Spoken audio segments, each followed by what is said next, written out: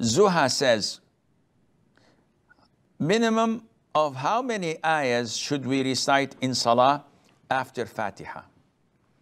In Surah Al-Muzammil, Allah says, فَقْرَؤُوا مَا تَيَسَّرَ مِنْهُ. Recite whatever possible for you from the Quran. And we know that salat is divided into pillars, mandatory acts, and voluntary acts.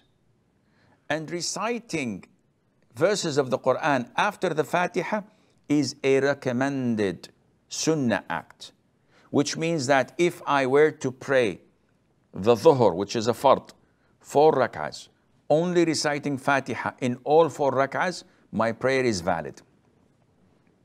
There's no problem in that. But we know that the sunnah of the Prophet is more worthy of being followed, which means that I pray the Fatiha and a surah afterwards, a Fatiha and a surah afterwards. The 3rd and 4th rak'ah, a Fatiha would do. So how many ayahs should I recite after the Fatiha in the 1st and 2nd rak'ahs?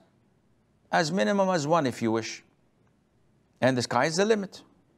So there's no minimum. If you recite 1 ayah, such as Ayat al-Kursi, that would suffice you. And if you recite a cluster of ayahs, that's good. If you recite a whole surah, even a short one, that is even better, and Allah knows best.